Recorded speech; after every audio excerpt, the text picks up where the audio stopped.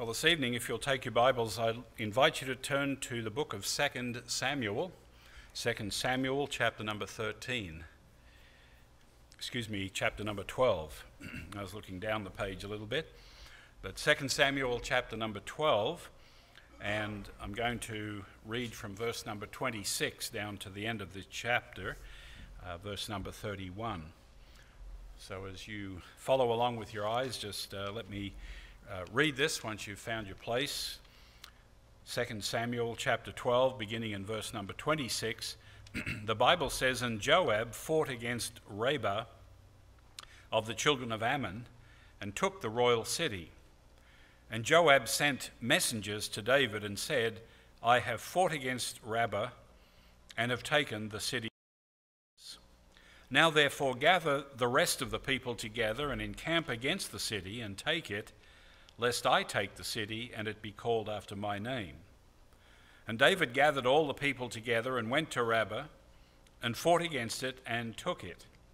And he took their king's crown from off his head, the weight whereof was a talent of gold with the precious stones, and it was set on David's head. And he brought forth the spoil of the city in great abundance. And he brought forth the people that were therein, and put them under saws, and under harrows of iron, and under axes of iron, and made them pass through the brick kiln. And thus did he unto all the cities of the children of Ammon. So David and all the people returned unto Jerusalem." What we've read here in this passage of Scripture is the account of the conquest of the city of Rabbah, which incidentally corresponds to the city of Amman, Jordan, the capital of the modern state of Jordan, and the conquest of Rabbah and the conquest of the Ammonites. The Ammonites were a people that were distantly related, of course, to Israel. But you know, Israel's wars with the Ammonites actually dates back to the days of the Judges. When Israel had turned away from the Lord, you're familiar with the fact that the Lord allowed these nations to come out against the Israelites and put them into bondage until they came to the place where they would call out to the Lord and so forth. And in that mix there were the Ammonites. And they continued through into the days of King Saul, but David's war with the Ammonites actually began in chapter 10 of 2 Samuel.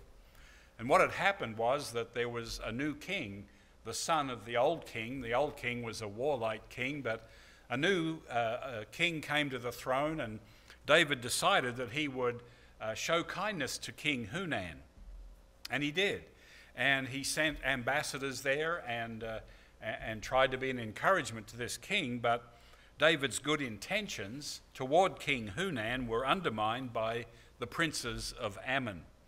In fact, we read in verse 3 of 2 Samuel 10, "And the princes of the children of Ammon said unto Hanun their lord, Thinkest thou that David doth honour thy father, that he hath sent comforters unto thee? Hath not David rather sent his servants unto thee to search the city, and to spy it out, and to overthrow it?" So they raised up some real suspicion there, and what happened was that Hunan, the king, the new king, humiliated David's servants and sent them back, and knowing that this would no doubt provoke a war with Israel and with David, they hired Syrian mercenaries to bolster their own forces.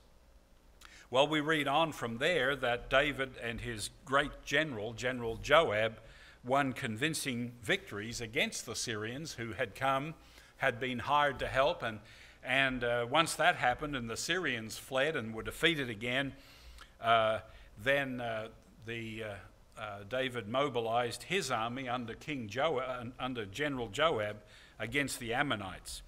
And what we see here in this portion of Scripture is that Rabbah was besieged, and this passage of Scripture describes for us the final triumph. And it was a great victory. Well, what I'd like us to look at for a few moments this evening is really the two main characters in this account, and that would be General Joab and King David. And the message I'd like us to think about tonight is simply to consider the response of each man to the victory that was won on that day. Because there was a great difference in the way Joab responded to the victory against the Ammonites and the way that David responded. And it's very, very interesting to look back and to see. First of all, Joab, when the victory was won, and he says there in verse 28 that he had taken the city of waters, and instead of finishing it off, he stepped aside to allow David to come in and execute the coup de grace, so to speak, and to finish the Ammonites off, and it would be David who would ride triumphantly into the city as the victor. Joab had done all the work, you understand, but he allowed his king, David, to be the one to get the glory. And I find that very interesting, and I want to talk about that. But also, we see that David had a different reaction. First of all, we see in verse 31 that he wreaked severe retribution upon those that were conquered. It says there, he brought forth the people that were therein and put them under saws and under harrows of iron and under axes of iron, and made them pass through the brick kiln.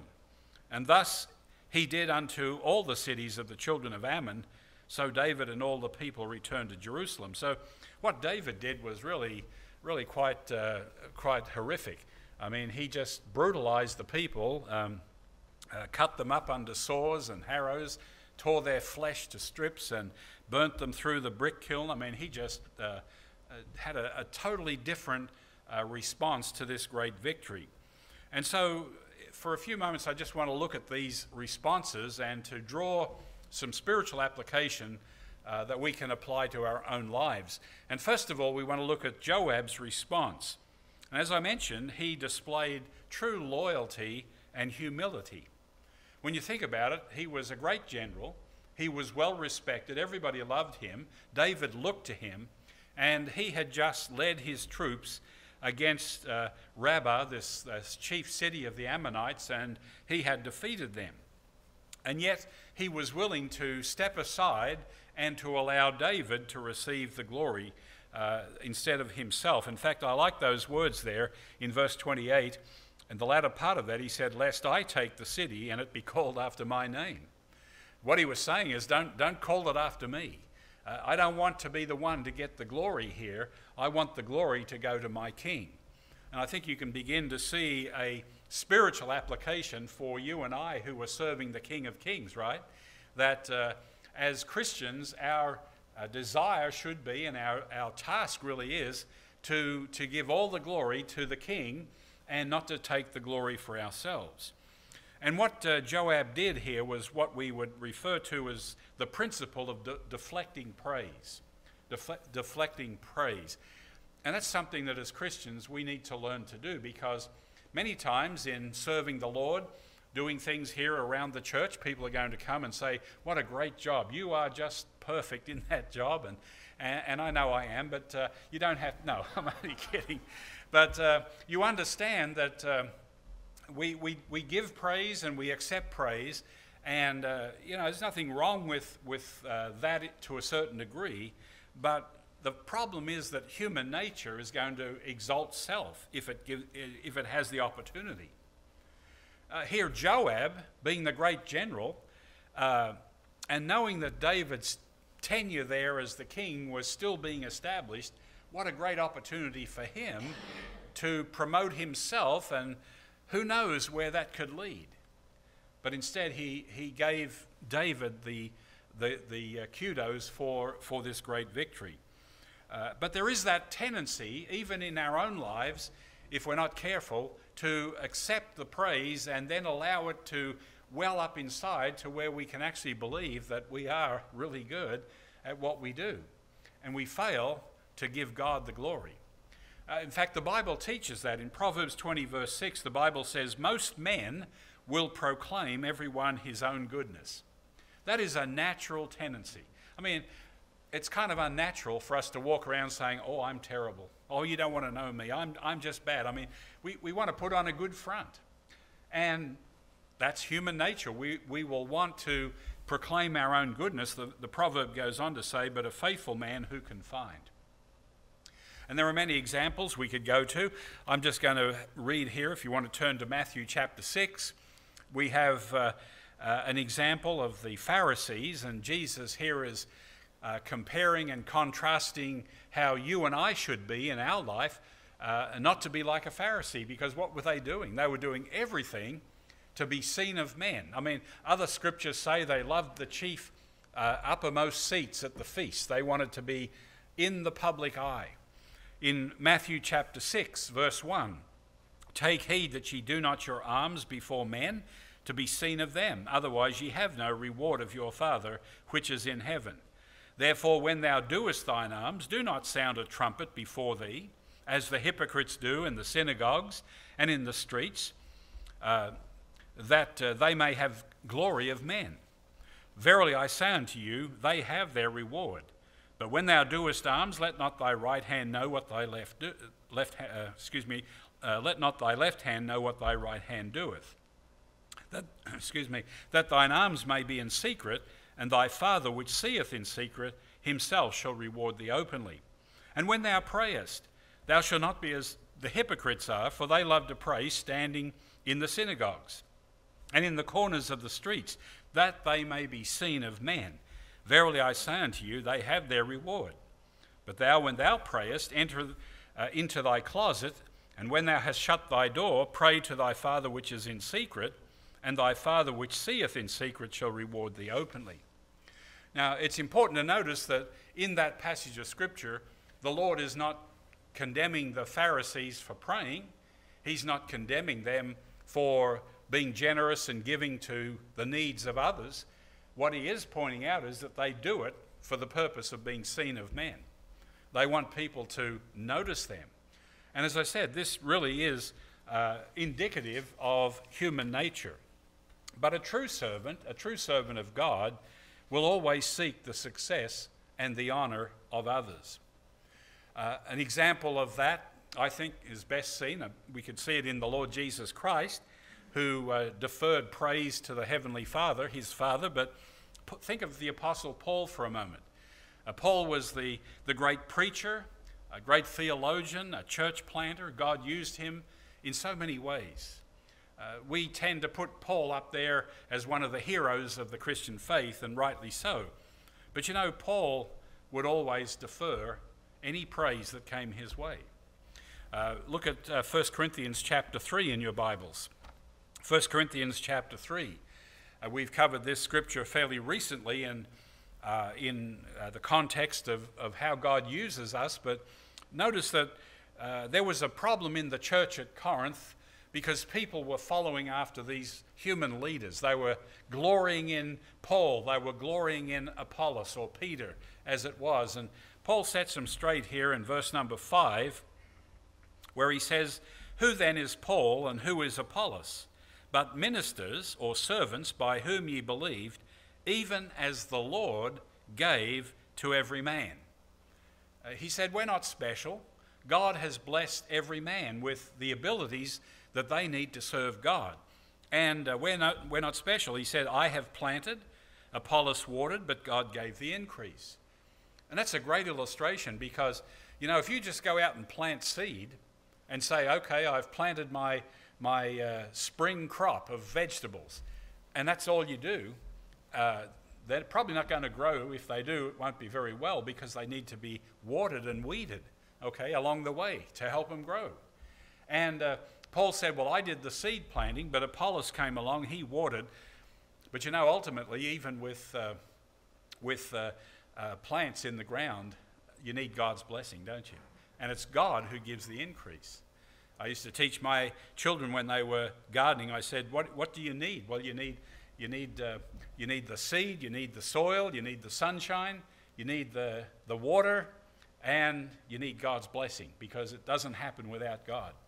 And so it is. Paul points that out in the Christian life. In verse 7, so then neither is he that planteth anything, neither he that watereth, but God that giveth the increase.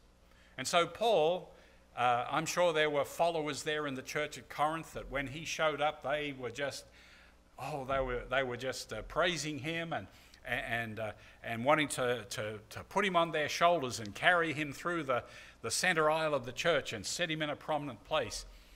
But Paul deflected that praise and gave it all to the Lord. A very good principle for us. And, the psalmist, and David wrote this, by the way. I think he wrote it later on in life, but in Psalm 115, verse 1, he wrote these words. Listen to them. Not unto us, O Lord, not unto us, but unto thy name give glory, for thy mercy and for thy truth's sake. And David came to realize, it's not about David. It's not about exalting me. It's about exalting the Lord. We're thinking of the Apostle Paul not only giving God the glory, but, I find that with all of his team members, the men and even the women that worked with him and helped him, when he refers to them, he never demeans them. He doesn't say, well, I'm the big shot here, I'm the chief preacher, and all of you working for me, and you'll do what I say. He referred to them as his fellows, as his fellow workers, fellow laborers. And Paul knew that anything that was accomplished for the glory of God wasn't just because of his efforts, it was because of those that worked with him. And he was willing to share that praise with others. And that's how it is in the line of Christian ministry. I mean, no one person can do everything that's needed here in this church. We all depend upon one another, and this was the lesson we saw last month when we focused our studies a little bit on the subject of spiritual gifts.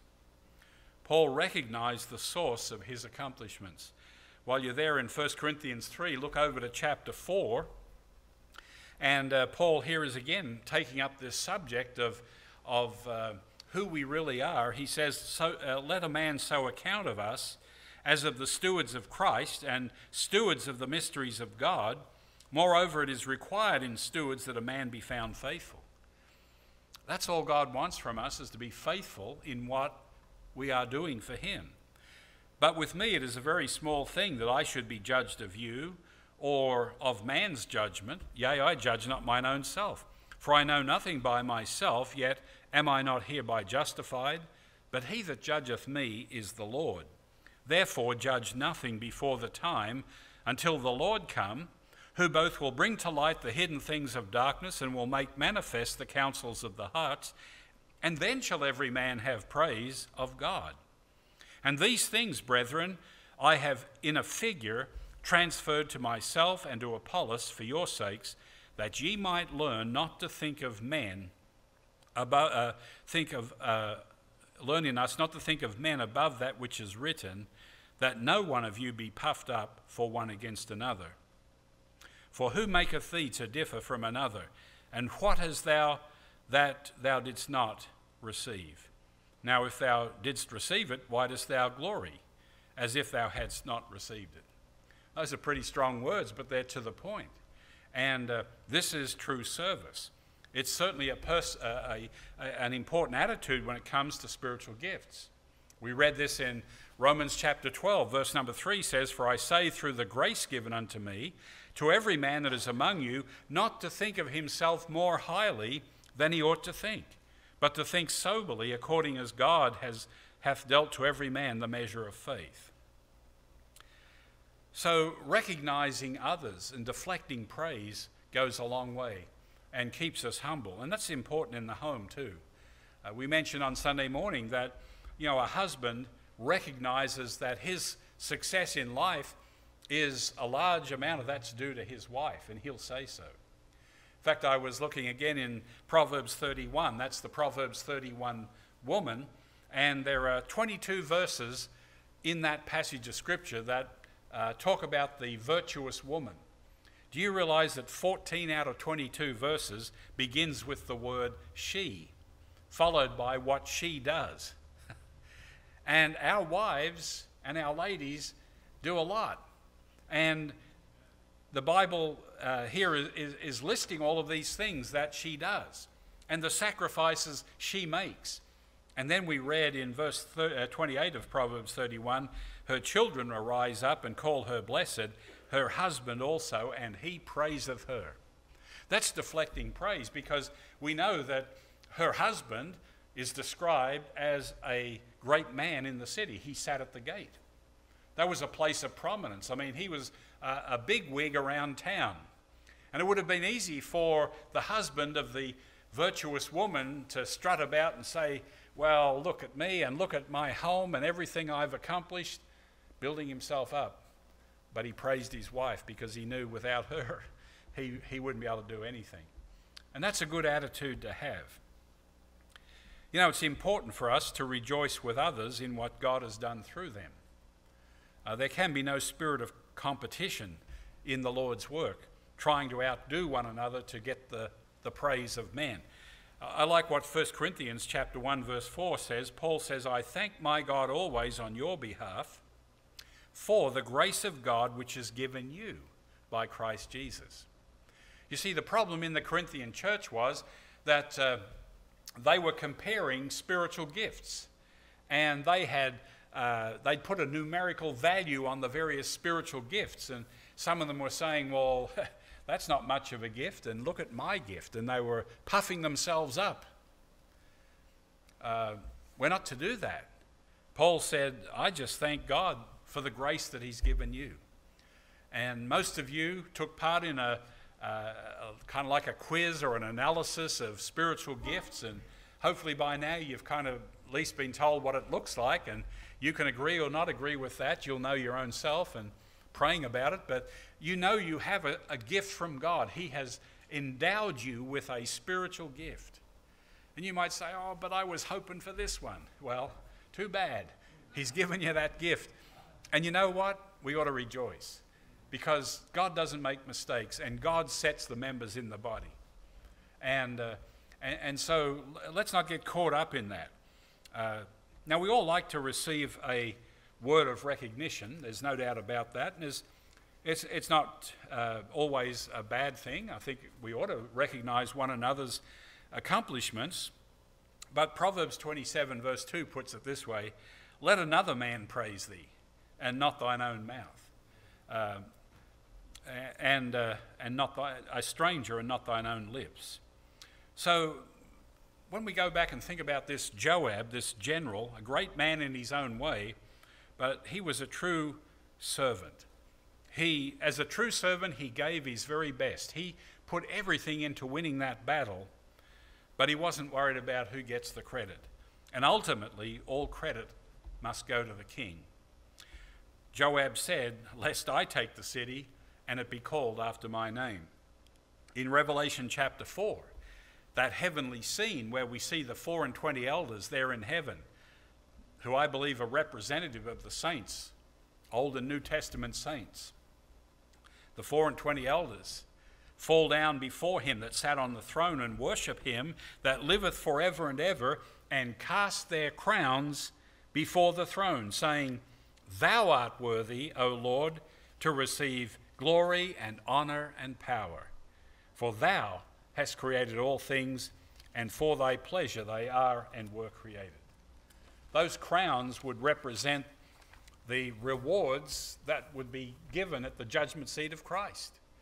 And yet when we get to heaven and we've got our rewards, the judgment seat of Christ is over, and those crowns, you know, we're not going to walk around heaven for all eternity wearing them like medals on our chest, saying, well, look at me, I got all 5 of them. You only got 1. No, they're there to give the glory to God. And that I see in Joab's response to this victory. He could have made something of it for his own self, rightly so in one sense, but instead he stepped aside and let the king get the glory. Now I want to just talk about David's response to victory. And I would describe his response as, first of all, being self-centered, because in verse number 30, we're back in 2 Samuel chapter 12 now. In 2 Samuel chapter 12, in verse 30, David took the king's crown from off his head, the weight whereof was a talent of gold. By the way, that's a lot of gold. It's said that a talent is like a heavy stone. That's how they kind of conjured up that word talent. And this was a crown of gold set with precious stones, and it was set on David's head. That was the first thing he did. it shows that his thinking wasn't, well, praise the Lord, we had a victory here. It's, wow, look at that gold crown, I want that. And maybe I'm reading into it a little bit, but I kind of see him as rather self-centered, and certainly in verse 31, he was very, very cruel to unleash that kind of a punishment upon the enemy. Now, I know in the Bible, and really in all warfare, it's not a pretty thing, and they were the victors. But it was a little over the top, I would say, to do what David did. And David did all of that even though God was gracious to him.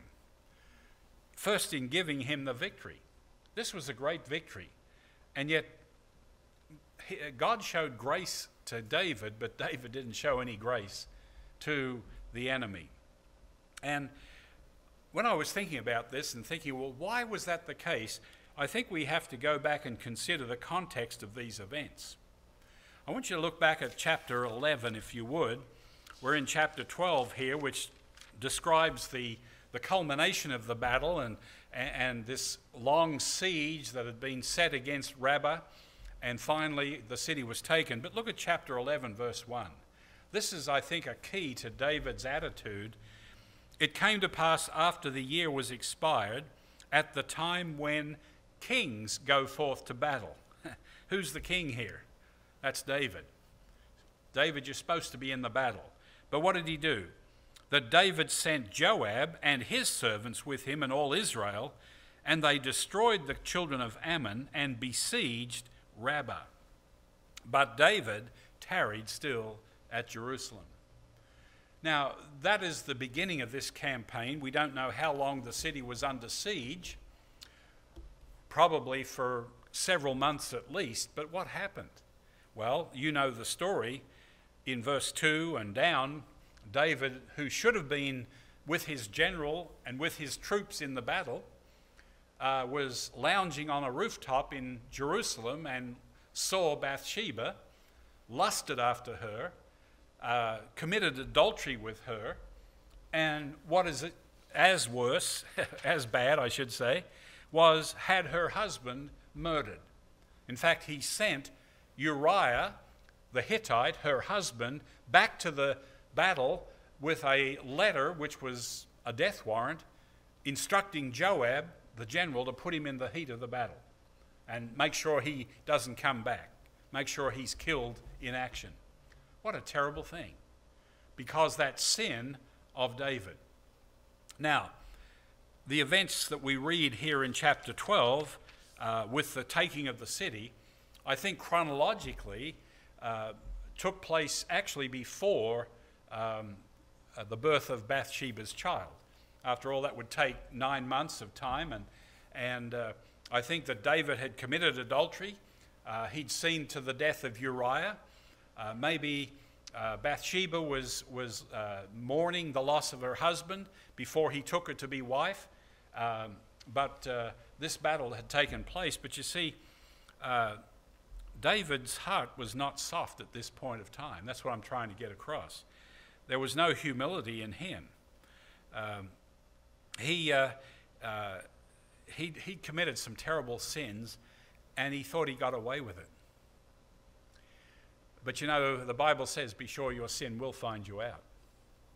And it was affecting him. You see, sin will always affect in more ways than we can think. And I believe it affected David's attitude and his demeanor in this battle and the aftermath. I see David really as a picture of a Christian man, because he certainly was a man after God's own heart. David is a saved man, but I see him as like a Christian who's out of God's will. Because instead of taking the crown of the king of Ammon and putting it on his head for his glory, what he should have done is cast that crown at the feet of the Lord, right? He should have said, God gets the glory. But oh no, because he's out of God's will, it's all about David. And beloved, when we're out of God's will, that's how we begin to act. We start thinking of ourselves and taking advantage of others and the situation and so forth. And that's what David was doing. Instead of reflecting on what God's great mercy in his life, by showing mercy, he was merciless. Later on, David wrote Psalm 101, and the first 3 verses read this: I will sing of mercy and judgment. Well, that was obviously after the fact, wasn't it? Unto thee, O Lord, will I sing. I will behave myself wisely in a perfect way. O when wilt thou come unto me? I will walk within mine house with a perfect heart. I will set no wicked thing before mine eyes. I hate the work of them that turn aside. It shall not cleave to me. Now, there's something doesn't add up there. That psalm is the psalm of a godly man. But David's actions are the actions of a self-centered man. And the reason is because of his sin that was there, and maybe no one else saw it, but I think Joab knew. And to me, that's the unfinished story. I haven't finished thinking about that.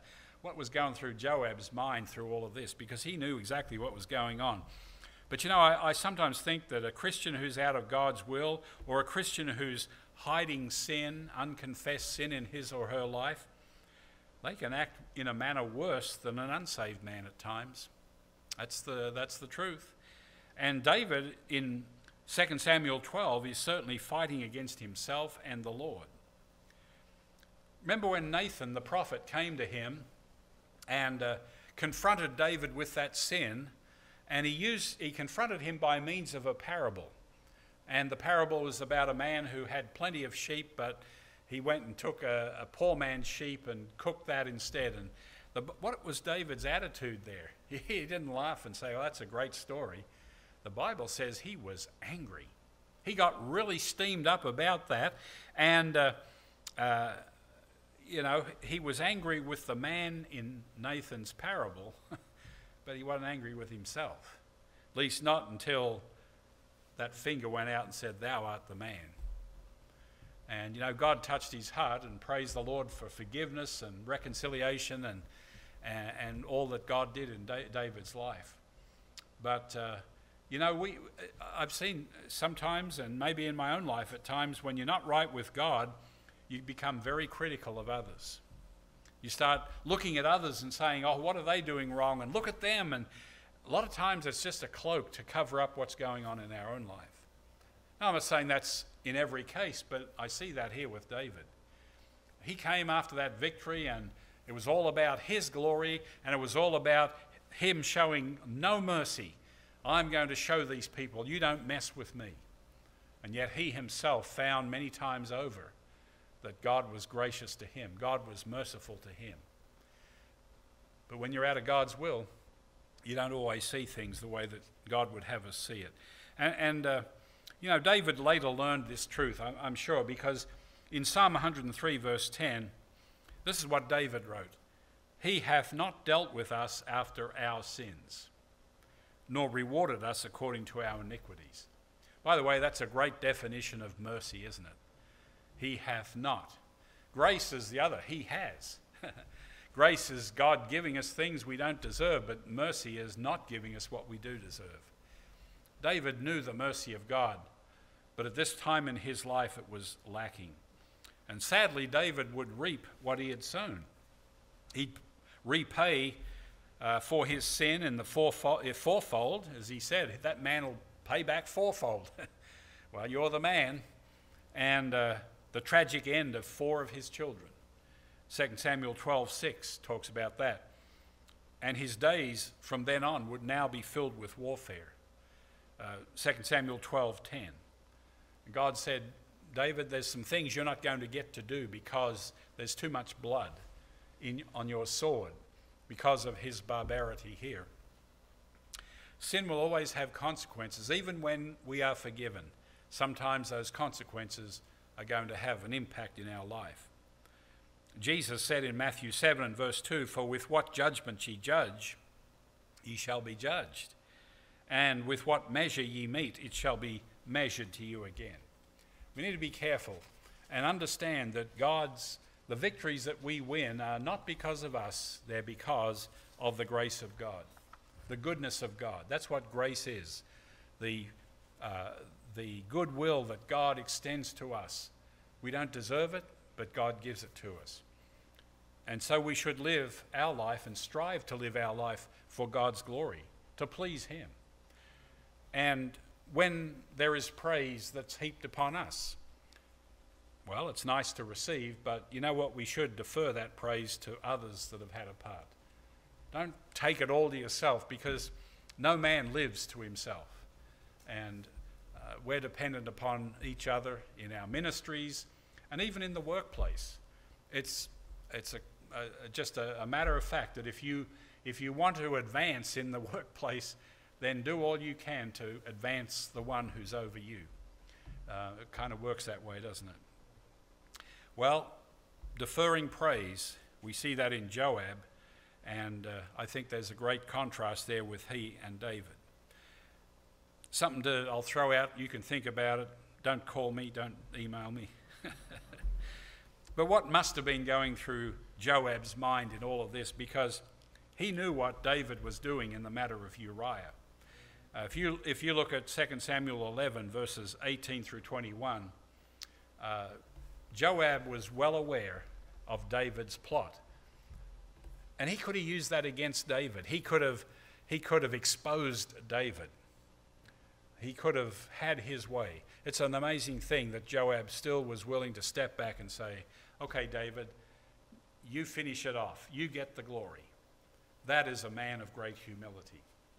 And may the Lord help us to be men and women of humility and understanding that all the praise belongs to our Lord Jesus Christ.